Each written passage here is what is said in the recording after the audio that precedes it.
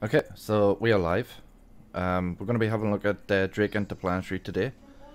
Basically, the reason why this one isn't at the expo hall is because Drake got kicked out because they sold to pirates, and that's no go for the UEE, considering pirates are pretty much the enemy of everybody. So we're going to have a look as they're hosting their own show today at Microtech's New Babbage Starport. So let's go and have a look and see what they've got in store for us today. It is. I think it makes them more exciting. It does. I love how they've rolled out the red carpet. Yes. Defense Con. Ooh. They've called it Defense Con. That's cool. It is cool.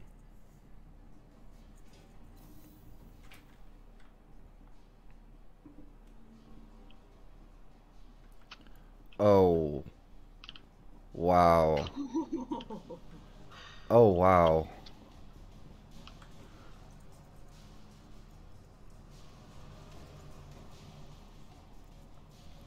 Wow. After the fleet launches, who's left to protect you? Drake. Awesome. I can't get over the size of this place. This place is so huge. Cool.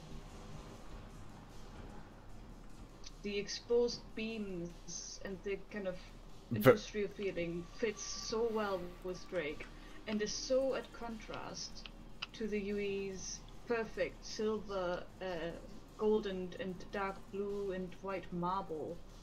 It's insane. I really like the black and red theme. I'm not gonna lie, I really like this. No, of course you do. Oh my god, like, wow. So we've got, like, all the goodies. The black, the red, the blue. So we'll start with the left-hand side, and then we'll kind of work our way around, and then we'll go through the middle. So this is the Cutlass Black. A beast of a ship. It was my go-to for everything, up until they released the Mercury Star on her.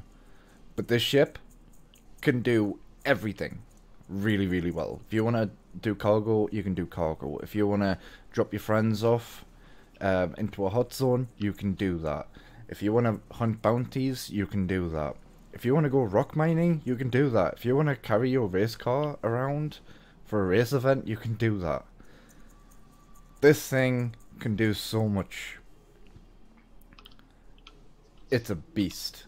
At 44 SCU of cargo, that's pretty cool. I mean, she's not going to win you any awards in cargo, but at least she's got something that you can play with. Decent sized cargo ramp to have easy access. VTOL engines. The side access doors for use in EVA or just getting out of the ship in a hurry. Really cool. Obviously you've got an airlock here that takes you into the main living quarters slash crew area of the ship. Really cool. A turret that takes you up to the top. And this thing packs serious firepower.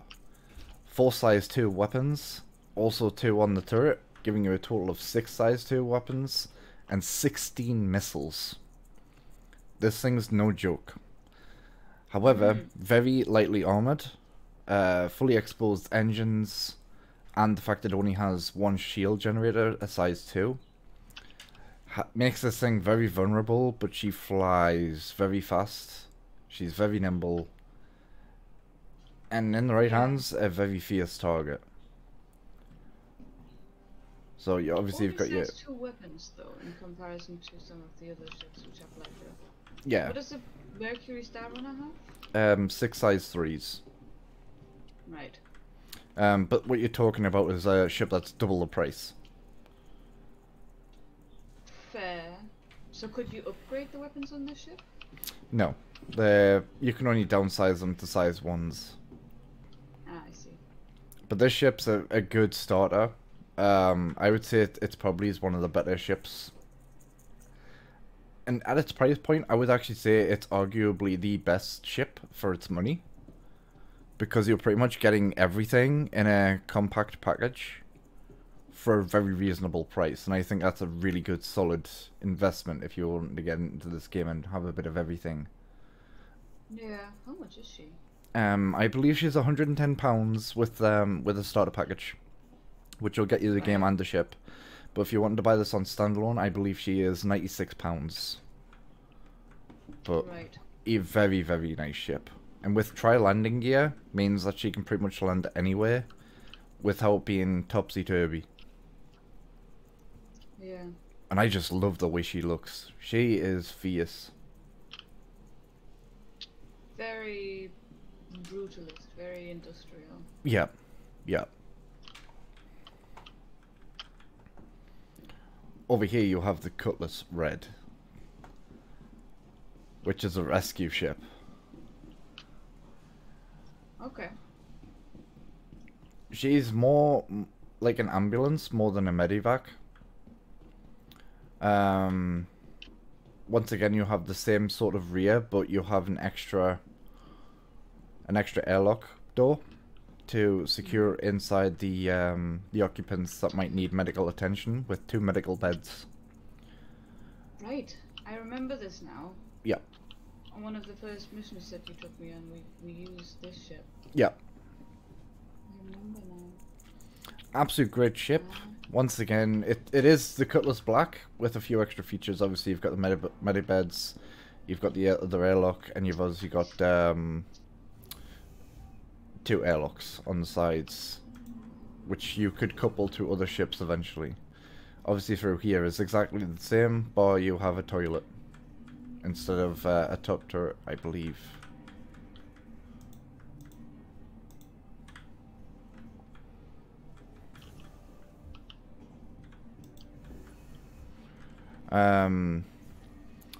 Looks like it. The co-pilot in this one actually manages the spotlight that's on the ceiling, just to help visuals on finding people. So you can actually set in a spotlight to help aid someone doing a ground search or to try and get a gist of the idea. Does also come accustomed with flashing lights for use in emergencies only. Of course.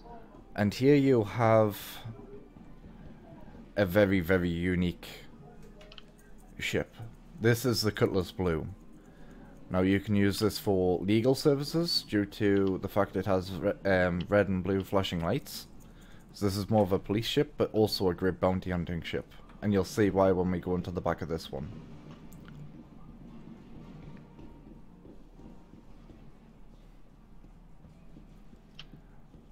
So in the back of this one, once again, the same sort of airlock, and airlocks on the side, but you have a total of 12 holding cells for, be it bounties, criminals, whatever side of the law you want to go on. You could probably even capture people and hold them for ransom, or sell them to the highest bidder if they've done something wrong, like sort of treason and whatnot. But a really, really great, unique ship, and I love the look of this thing. But this is not in game yet, is it? It is, yeah. You can capture people yet? We can't yet. I thought you were on about the ship. So these currently don't have gameplay yet, but it is looking like it's getting closer as they expand on the bounty hunting aspect of it. Absolutely fair. So she says a lot of similarities to the Black as well. Co-pilot doesn't do anything. You'll have a turret, gunner, and obviously the pilot has the same amount of weapons. But it's a different loadout of weapons. They're more energy based on this one, whereas the other one they're more ballistic type weapons. The canopy on this one is a lot different as well, giving you a much more open field of view, with no obstacles in the way, allowing you to see a lot more of what's around you. Mm. Yeah. Big shoot.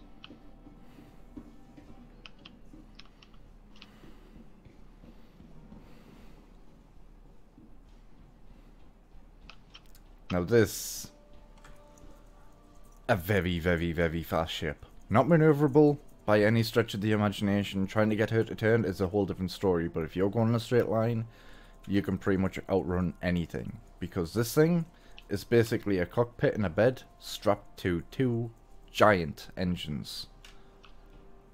Yeah, she looks it. This is called the Herald. Now, she doesn't pack a great deal of firepower. They're mainly just for defenses, but I wouldn't even suggest using them in defense because these are size 1s. I believe that on the front is a single size 2. But she is a data runner. But you will also be intercepting data as well with this ship, meaning you can steal data from people and sell it to someone else.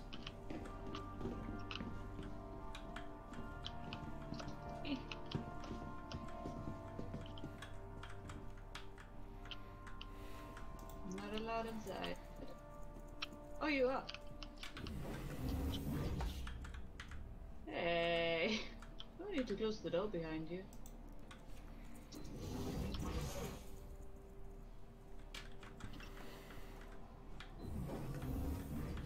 So obviously, at the very back, we have a single bed. You have your toiletries and wash basin. On the other side, we have some sort of power generator for the servers. Over here, you have your data management terminal, where you can intercept some of the data. Over here you have your various different server racks, which you will be able to put blades into. Once again, same thing on the other side over here. Just next to that you have your weapons rack. And at the front you have your cockpit. So not a great deal to the ship, however she will be playing vital roles, especially in org reconnaissance, taking data from certain people. Yeah. But yes, a very, very nice ship. I love the way it's designed. I love the look of the interior. It's just a great all-round ship. The engines, I can't get over how big they are.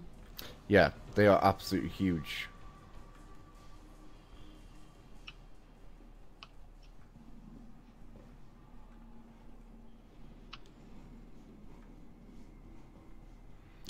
So, into this small little room, we have the Dragonfly. There are 2 variants of this. You've got the standard Dragonfly and then you've got the Yellow Jacket. A very, very good Gravlev type bike, which can be used across all terrain on all different planet surfaces and also have a use in space. Whilst doesn't pack a great deal of firepower to go up against ships, he has more than enough if you are trying to go against ground personnel. A very, very sturdy craft. And very, very fast. And very fun to drive. Yes, it is an absolute blast to drive. I absolutely love it. I think the design on one of these is absolutely phenomenal. I love the whole aesthetics of it.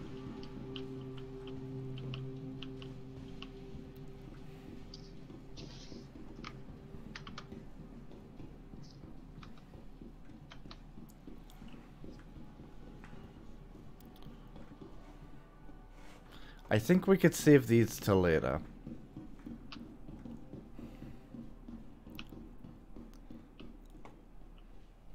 I do not know which way you run. I'm behind you. Still. Oh, hi. Over here, on the other stand, we have the Buccaneer. A serious amount of firepower. A great maneuverability of ship. Again, huge engines. But this thing is very weak in terms of armor and shields. Do not go starting a fight with something that can take a punch. While she can deliver a punch, you don't want to go up with something that can also return the kind of favor, because this thing will be ripped apart unless you can keep out of the way of their blazing fire.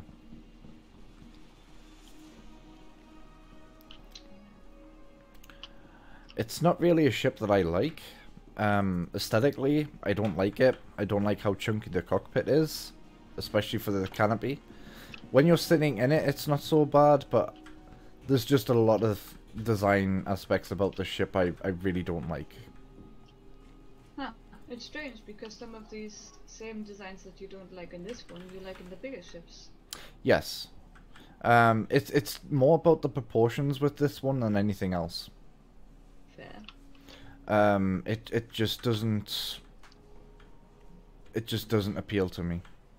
You know what it reminds me of? It What? reminds me of a sparrow. Hmm. The short wings, the big head, and then if you come around to the back and see these kind of tiny furrowed wings, like at the tail end, it looks like a sparrow's tail. Yeah. Yeah. So I don't know. I like finding comparisons to animals, I guess, because most of them do look like animals. So down this side we've pretty much got the same 3 ships. So we might as well go and have a look at the Caterpillar, which is this large cargo hauler. I have seen it from the outside, I have not seen it from the inside. So the weapons on this ship are all size 4s.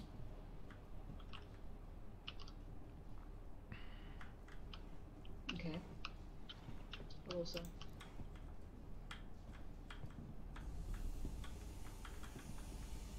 What is weird is that is an NPC.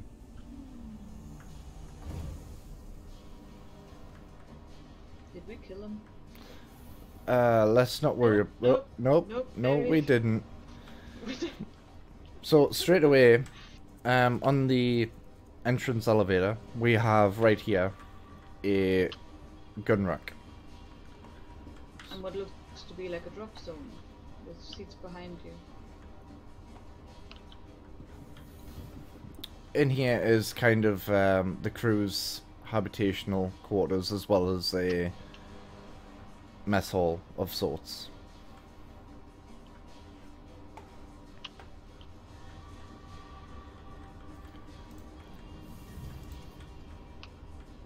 Through here you come into the first cargo section.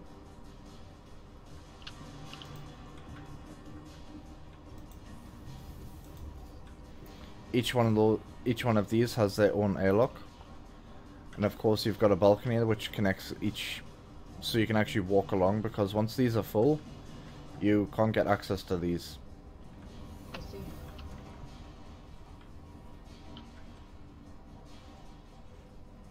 So this is the third one.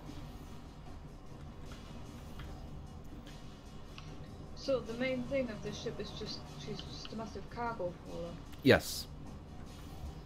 But she will have extra features in the future, and this is the front. The extra features are like, so these ramps will be able to go to the ground. She also has tractor beams to help her load cargo in. And they have said that they will be releasing modular parts for this, so you will be able to attach other parts and take some of these cargo sections off and replace them with something else. But that hasn't been confirmed as to what those are or what they do yet. So time will tell on that one.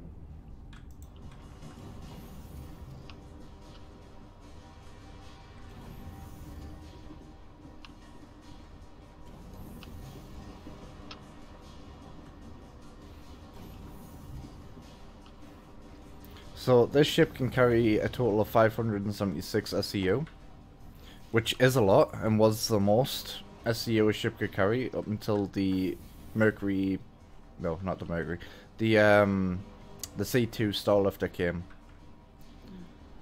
So if you continue down this way, you come into the engine room and also engineering room. So on this side you would have an engineer manage the subsystems of the ship. As you can see, you do have your engines, in this room as well, which I can guarantee this room is a lot hotter than what you can presently tell. You do have a service ladder, which takes you up to the top floor. I will show you the top of that later. In this room, this is where you would find the lower turret seat. Continuing around, we find ourselves a set of stairs leading up.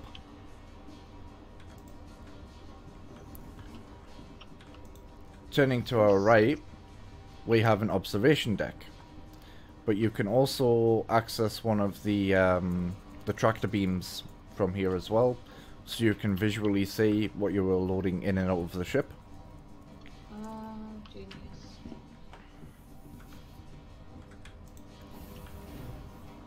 Adjacent, well, actually no, we'll continue into this area. Into this, you just have a basic service corridor. In here is where you'd keep all of your ship data, logistics management, all that kind of things on your servers as well. Through here you can finally see the large power plant, which the ship uses. This is at the other side of that corridor. Continuing through into the back is where we find that service ladder that we spoke about before. As you can see, the engines are down there at the bottom.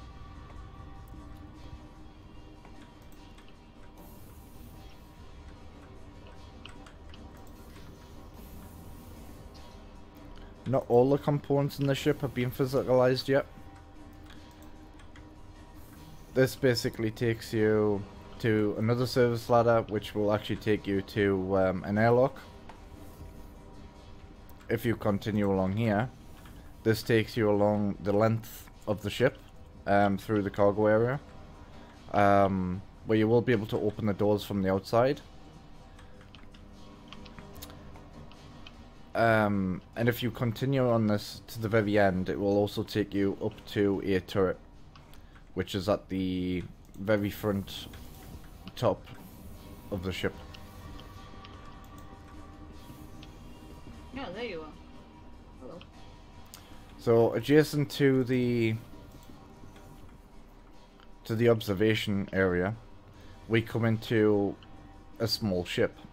If you notice, there is an airlock here, and that's because this ship is docked onto the side of the main cargo area.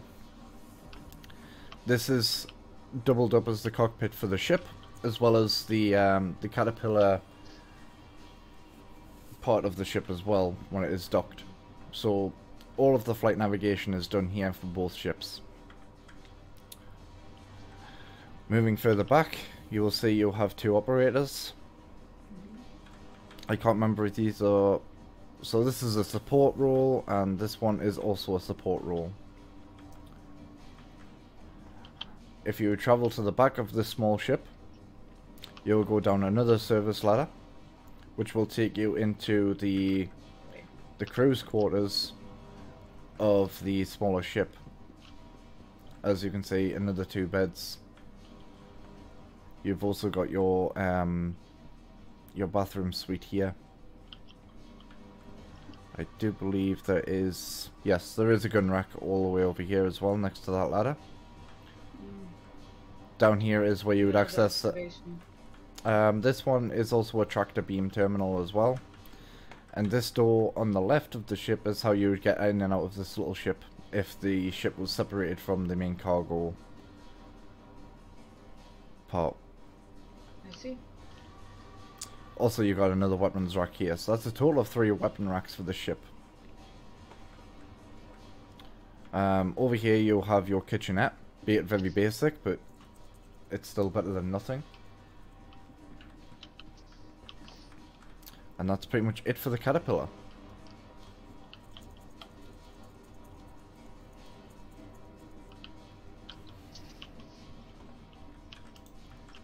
Again, very brutalist. Yeah, very very utilitarian. Yeah.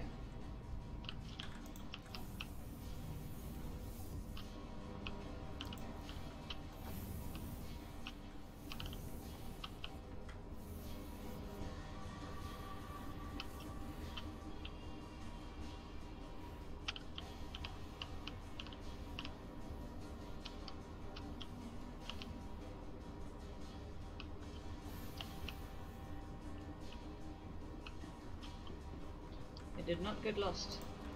I did kind of.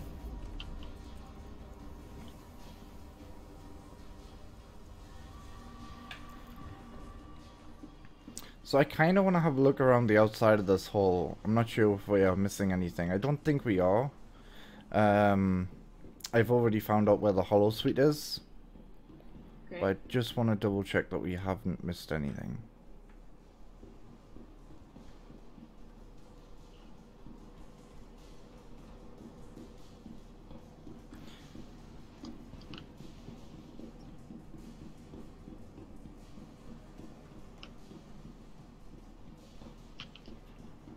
My guess is this hole is primarily what they use for something the size of like an 890 jump. Just given its length.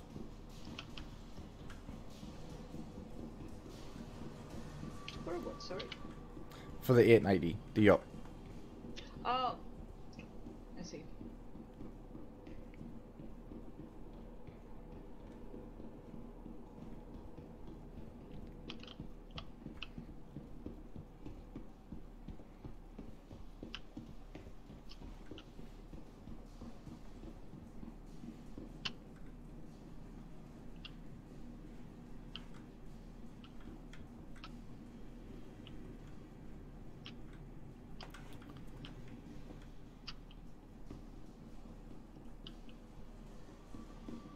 It doesn't look like there is anything back here. Oh, there is a hollow table. Doesn't look like it's in use.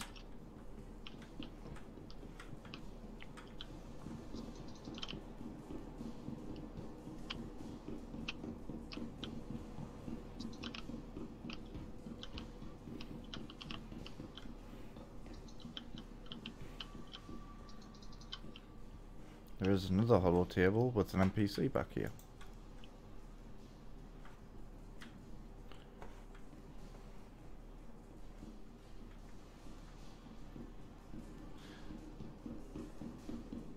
Have you tried clearing all the buttons? There isn't anything there.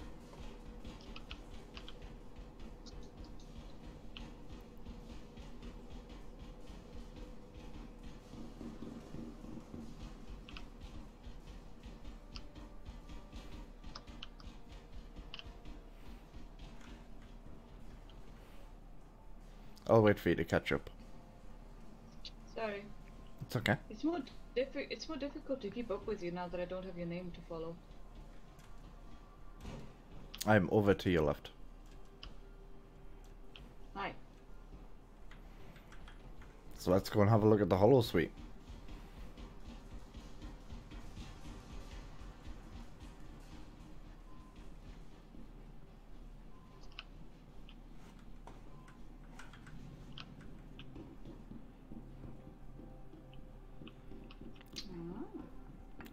And here we see the mighty Kraken. Ooh.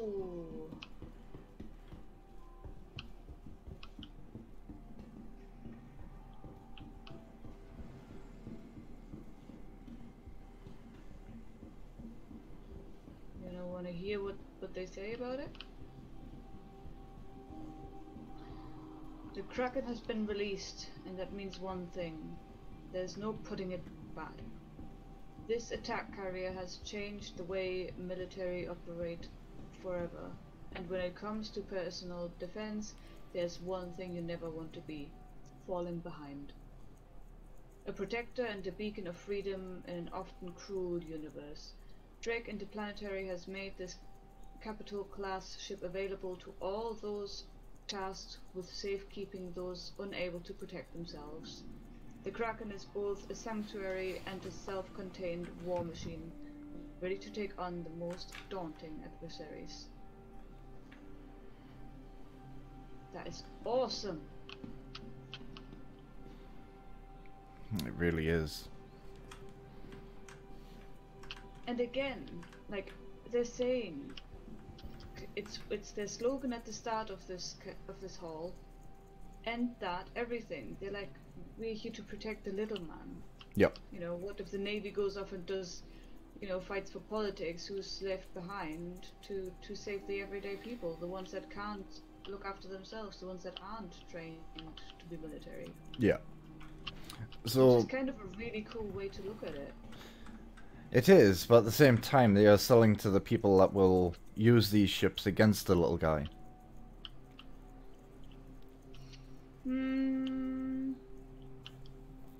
Pirates would mainly look for the fat cats, for the people that actually have money, right? No, pirates look for the people carrying the cargo for the fat cat.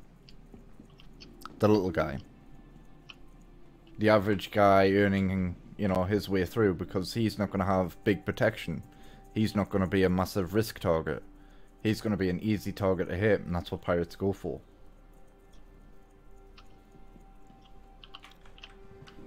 So, there is another hollow suite on the other side. Okay. Or at least, maybe two. Here we have the Vulture. A salvaging ship.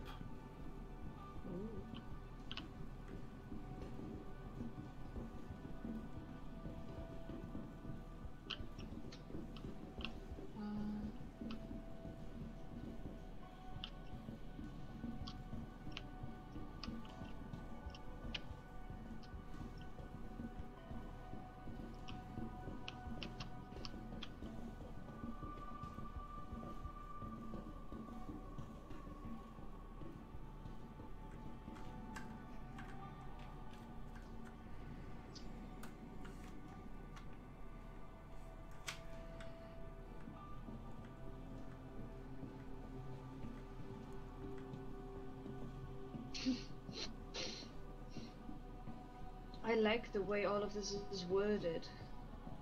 There's no denying it. Winning can be messy business. When your fleet of Drake ships is done laying waste to the latest batch of outlaws who are foolhardy enough to tangle with you and your people, there's going to be no shortage of wreckage to wade through. That's where the Vulture comes in. No need to leave behind a veritable junkyard around your station or homestead for criminals to use as cover next time they attack. The Vulture can help you clean it all up, and then some. Forget just clearing the way, salvage pays. What better way to defend yourself than to have the broken ships of your enemies pay for your next round of ammunition? Sounds like a fitting end to us.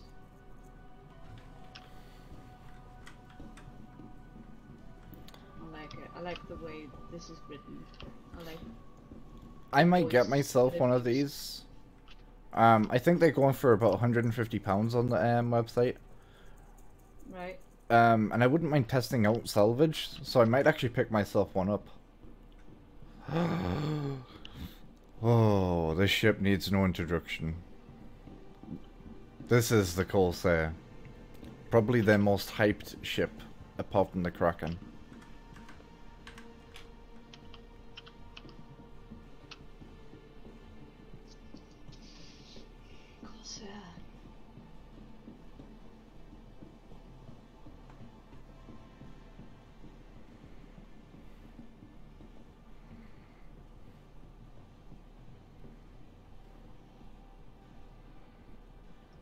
We at Drake Interplanetary know that sometimes defense isn't just about protecting what's yours.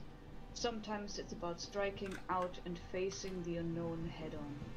How can you ever be truly safe if you don't know what threat is waiting beyond the next mountain range, moon, or jump point? Thanks to a large hold capable of stowing a small vehicle and specially designed asymmetric convertible wings, the Corsair adapts gracefully to unfamiliar atmospheres, combat situations, and hot landing zones. Be ready for anything, and you'll never be caught unprepared.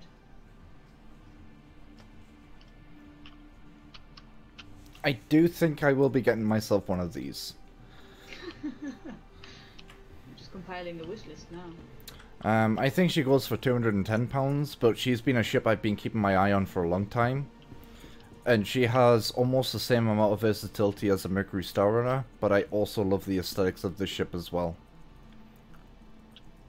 I do love the asymmetrical design, and I do like Drake ships.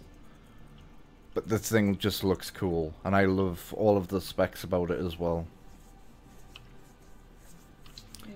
So I do think I need to add one of these to the fleet.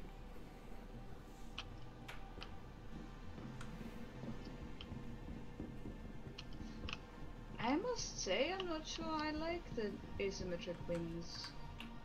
They grow on you. Don't worry. I hope not. At least literally speaking. Who doesn't want to fly? Yeah, but I'd like a choice on what kind of wings. Oh.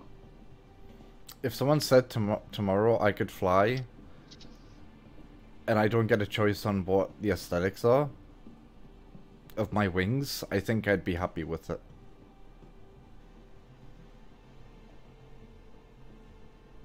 You asked too little questions.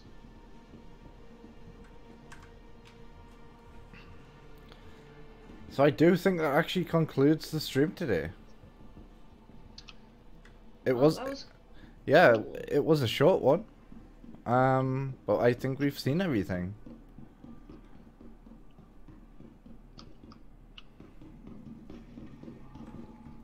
Well, it was very, very cool.